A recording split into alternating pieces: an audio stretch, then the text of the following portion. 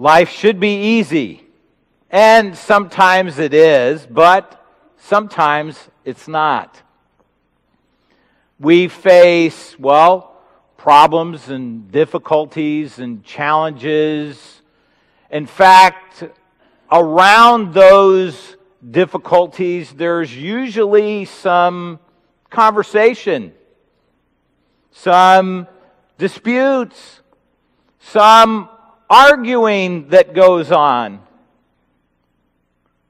The key to finding the potential in a problem is to realize that problems and challenges and difficulties in life are often the birthplace of newness if we allow them to be.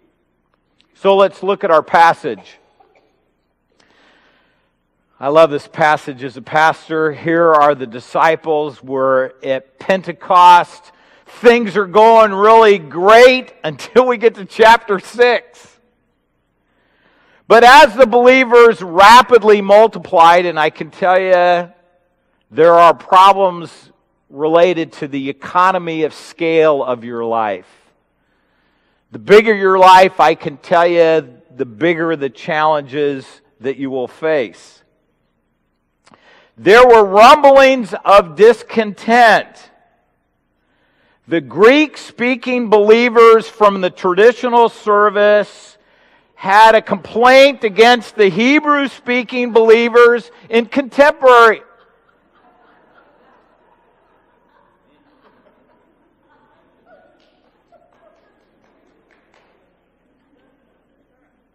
The old guard speaking believers complained about all the newcomers.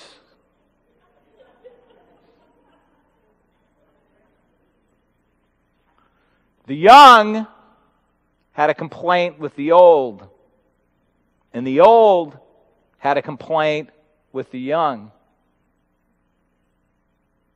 All the long-term Presbyterians and all those new Baptists. Do I need to keep going?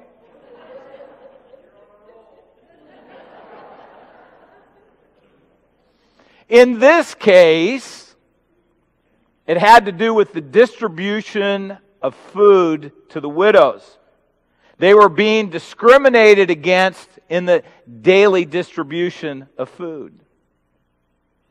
Now, what's interesting to me is that all of these great Holy Spirit things are going on in the church. And yes, there were some disputes and disagreements, and yes, there were a few problems. It's interesting to watch how the disciples deal with, the problem of the distribution of food. And as we deal with the problems and the difficulties in life, I think it's a model for us of, how do we end up with harmony and unity, which I'm always talking about in the church. We need to have harmony and unity in the church, but we also need to have harmony and unity in our marriages and in our families, in our parenting, in our places of work and the other places that we gather with people. Even when things are multiplying in an exponential, positive way, we are imperfect people hanging out with other imperfect people in an imperfect world, and that means from time to time, we're going to have to look for the potential in the midst of the problems. How do we do that? Number one, I think we have to face the problems of our life openly and not hide from them.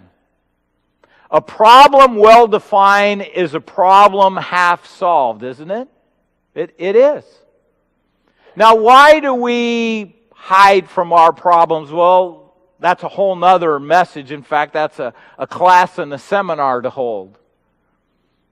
I think we can categorize how we hide in two ways. Number one, we deny the reality of the problems that are going on. I think the disciples could have just ignored this if they wanted to. They could have said, oh, the Holy Spirit is doing so much, let's just ignore that there's a problem, a dispute that's going on. Now, denial sometimes is just our out-and-out refusal to acknowledge the truth, the truthful reality of our lives. Most of us fall into the second category of denial, and that is that we all have blind spots. We all have places in our lives where we just, we think and act, have certain attitudes, and we don't really know why we have them, why we act that way, why we feel that way, why we think that way. That's in our blind spot.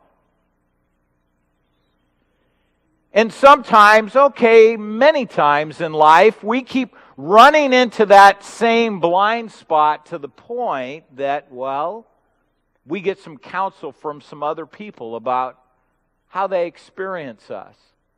We might even go to a counselor or a therapist and say to them, in this area of my life is not going very well, and I don't know why.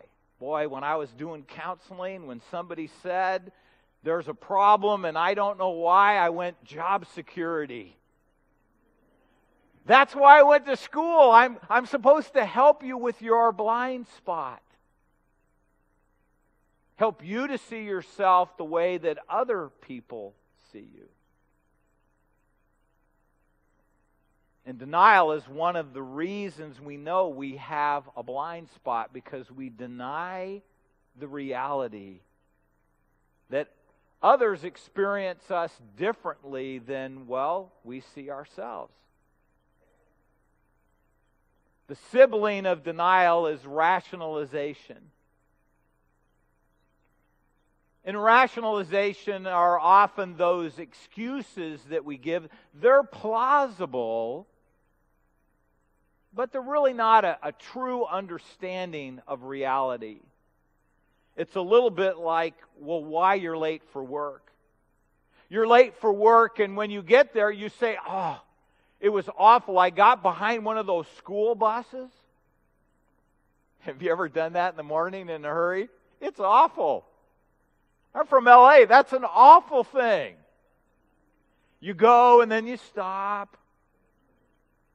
You go and then you stop. I'll tell you what, you only do that twice, and you know what time the bus shows up on your way to work. And yes, you did get behind that bus, but that's not the whole truth about why you were late. You were late because you had a little trouble with your hair. Or polishing your head, one or the other. It's okay. The guys who are bald in the front are thinkers, and the guys who are bald in the back are lovers, and the guys who are bald in the front and the back think they're lovers.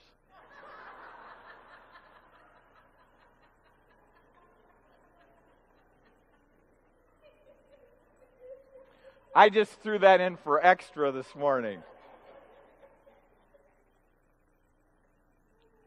See, the reason we were really late to work really wasn't the bus, because we know when the bus comes.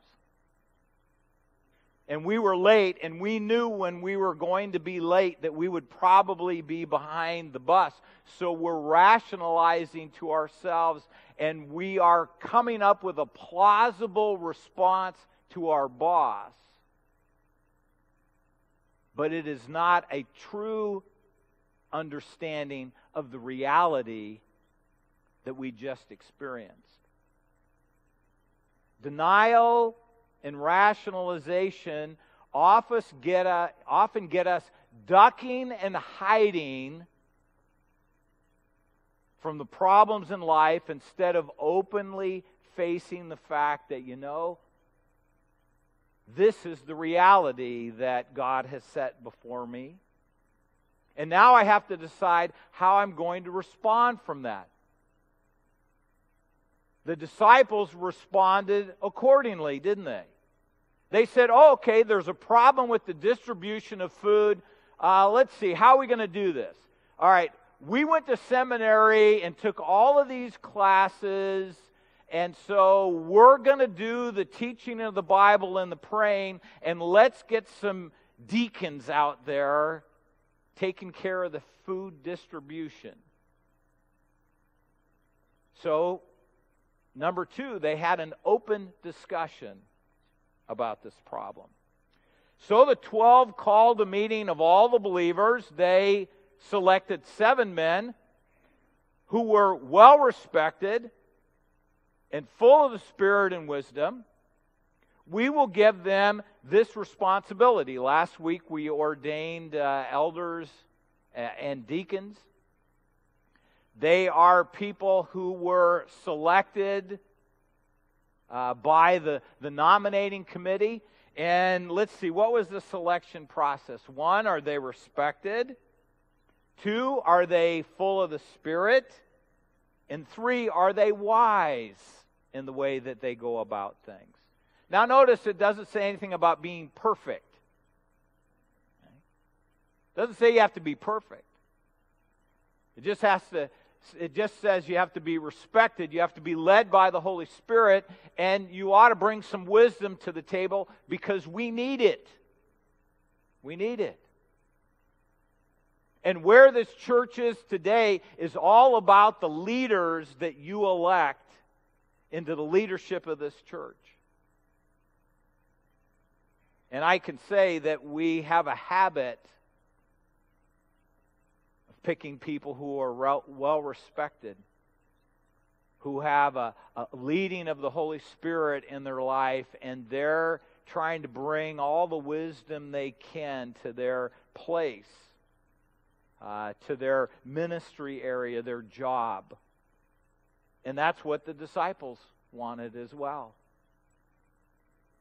Pick 7. Let's give them the job. Now we know that God leads us through the counsel of other people. You have a problem. If you want, you can try to deal with that problem all on your own. Good luck. Because you're only so smart, as smart as you may be. And when we're really having a problem in life, that's usually when we look around for some other people that we can ask their opinion and observation, glean their wisdom. Proverbs 20:18, make plans by seeking advice. Then 11:14, there is a safety in having many advisors, and yes, there are. First, you have to openly embrace the fact that you have a problem or a difficulty or a challenge in front of you. Then you've got to get some other people around you that can give you good advice. How do you take advantage of the advice that you might glean from someone else? Number 1, get around the table and speak positively to one another. Positively to one another. And everything you say, be good and helpful so that your words will be an encouragement to those who hear them. Yesterday I did plumbing.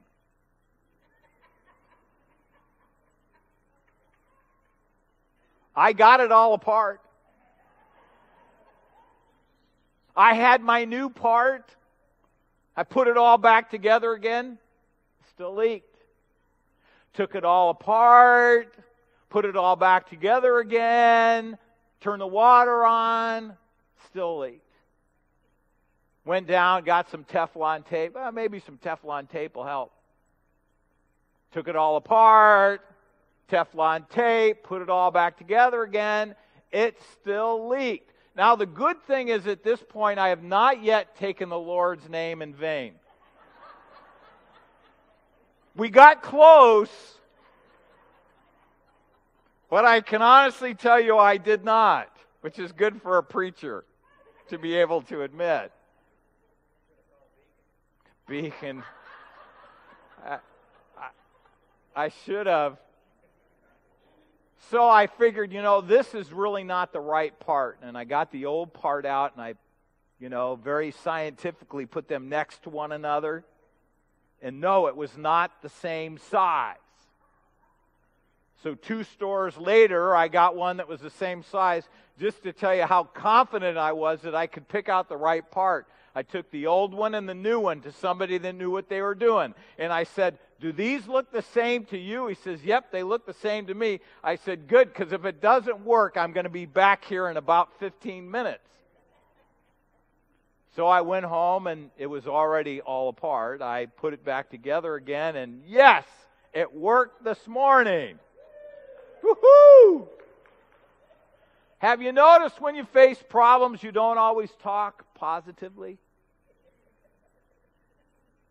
In an encouraging way? Sometimes it's your spouse, sometimes it's your children, sometimes it's a coworker. Maybe it's somebody else that's on the same steering committee or board that you're on. First thing we've got to do is talk positively. Second thing we need to do is we need to submit to others around the circle by listening. Now, this is one of the most studied verses in the New Testament over the last couple of decades. And further, submit to one another out of reverence for Christ. Ooh. You want me to do what? Submit to that other person? Now, here's the thing. Some of us find talking very easy, and because talking is very easy, we talk. However, we're not all that good at times at listening. And on the reverse side, there's some people who are very good at listening, but they're not very good at being able to articulate what they're feeling in a certain circumstance. And when we're speaking positively, then we can submit to the other person and we can actually listen to them. Now, speaking and listening become very important for the third component. And the third component is that we're to utilize the different perspective or giftedness of the people around the circle towards the mutual end of the what? Solving or addressing the problem. Now, I had lunch with somebody about 9 months ago, 10 months ago, and we were talking about some committee work, and he finally looked at me and he says, "You know, Scott, you need to understand that I am a square peg." I said, "You're a square peg?" He goes, "Yeah, I just seem to be the square peg," referring to the fact that committee work was all about roundness. No, what you want on your committee is you want just a bunch of round pegs because that's a round peg kind of thing. And I looked at him and I said, "No, actually that's not true. It's good to have at least one square peg around the table." And you know why? Because the square peg has a different perspective than all the round pegs do. And we want square pegs, triangle pegs, octagon pegs, because when we have some different perspective, even though that may be a little challenging to speak encouragingly and to listen, when we do, I can't tell you the number of times, the solution to the challenge as we've moved forward in life has come from what I would call a least likely candidate. Not always the oldest person, not always the most experienced person, not the person who's been the member of the church for 50 years. The good news might even come from a Baptist. Who knows?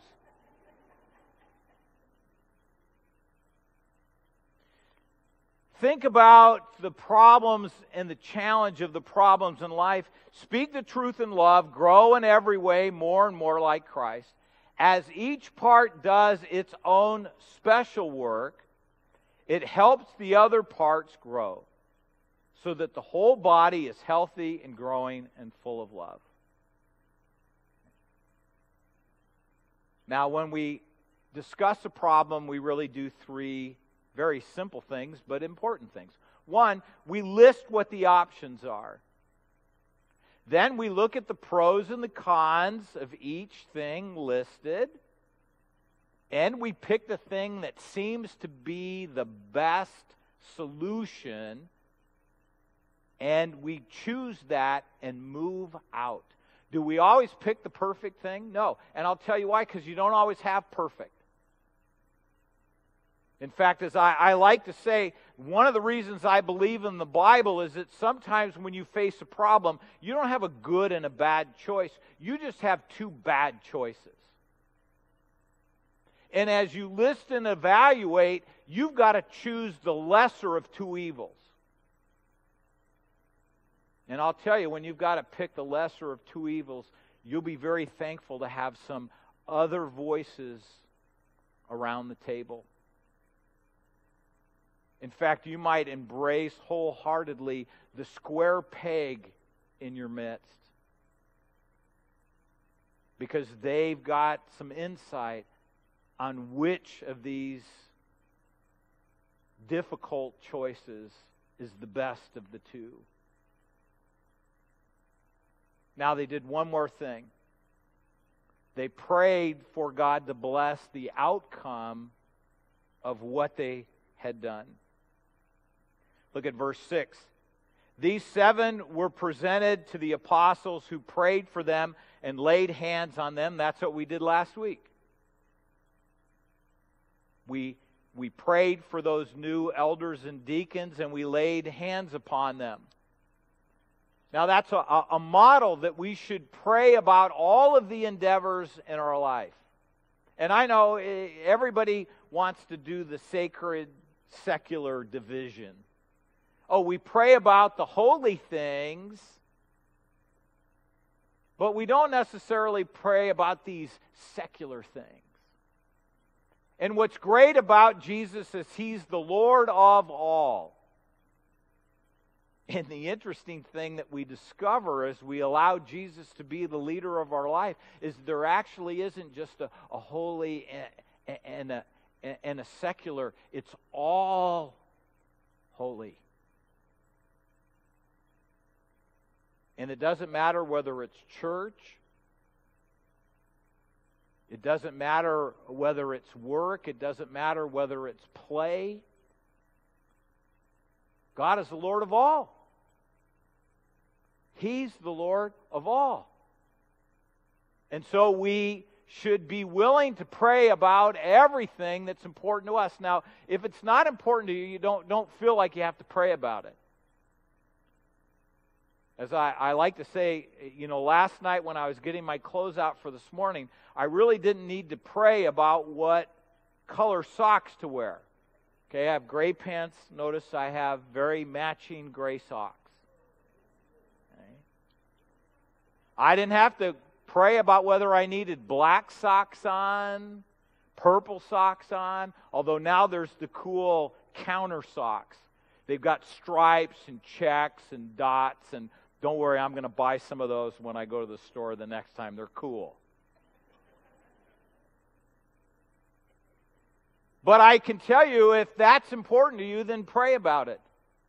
Because you can pray about anything and everything, and you can pray about everything and anything. And it may seem to be small to you, but if it's important to you, it's important to God. Paul says, don't worry about anything. Notice the counter to worrying is praying. Don't worry about anything. Instead, pray about everything and tell God your needs. Even Jesus invites us. He says, if you give my kingdom and my righteousness priority in your life, all of these things will be added unto you.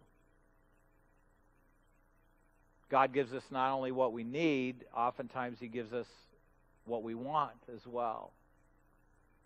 So we commit what we are about. We give God our problem.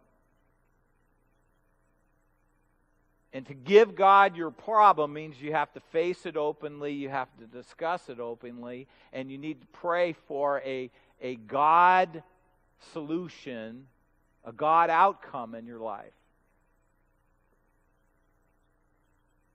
we can pray about everything and anything. And notice what the final result is. So God's message continued to spread. It continued to spread. You know what's interesting is I started out in a 6,000 member church as a high school pastor. And I've worked in churches as small as 125. And it's interesting, no matter whether it's 6,000 or 125, oftentimes the thing that stops the gospel being spread are the problems, are the disputes, the disagreements, the arguments. And for a church to move forward, it has to have harmony and unity. For your marriage to move forward, you have to have some harmony and unity. For your family to move forward, you've got to have some harmony and unity. Now, that doesn't mean you see everything the same way. I'm not talking about uniformity. And yes, sometimes as Christians, we have to agree to disagree. We do have our own tastes. Some people like chocolate better than strawberry. But for our life to move forward in a godly direction, we've got to be able to face and deal with the problems of life. So God's message continued to spread. The numbers of believers greatly increased in Jerusalem. And even some of the Jewish priests were converted too. I love that verse. I was fortunate enough to go to the premier seminary in all of the United States.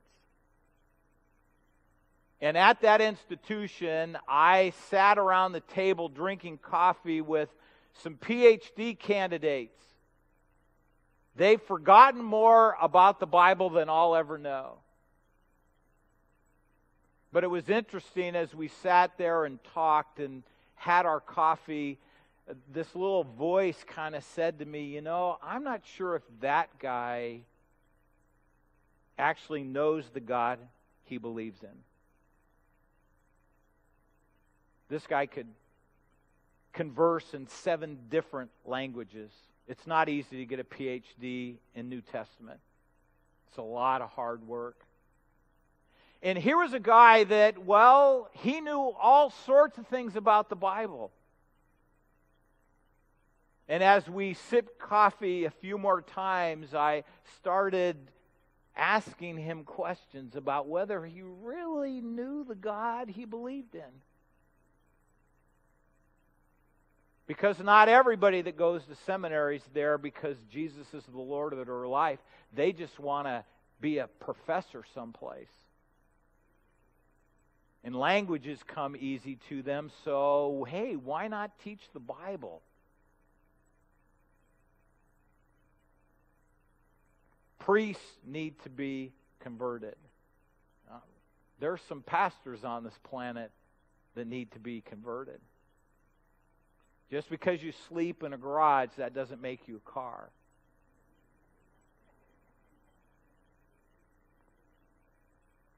And the point is how do you know whether Jesus is the leader of your life? Well, you know because the Holy Spirit shows up in your life.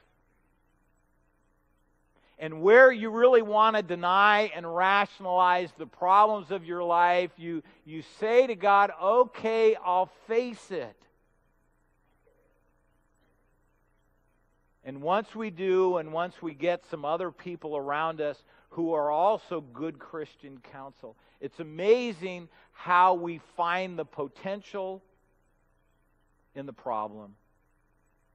Because problems are in the church, and in our workplace, and in our families, and in our marriages, and just in our own inner conversation with ourselves. Once the Holy Spirit shows up, that changes everything. It is the birthplace of newness. So I want to ask you this morning, Where could you use a little newness in your life? If you look right in the middle of your problems, that's where you'll find a Holy Spirit potential. Let us pray.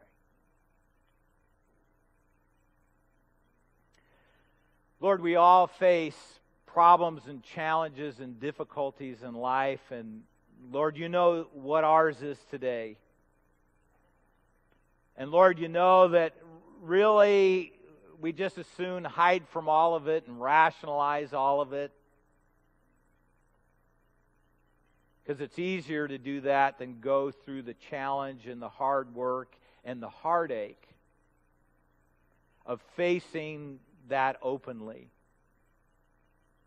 So Lord, help us to get beyond that this morning, that Lord, we might take not only the advice from your word, but the wisdom and advice of other Christians, wise Christians who can help us. So Lord, we're praying about the outcome and asking, Lord, that as we commit our way to you, that you would show us the right path, where we should go, that you would point us on the right road, that you would lead us as we walk through this life that you've given us. Lord, helping us to receive your blessing and share your blessing with those around us. And we pray in your name. Amen.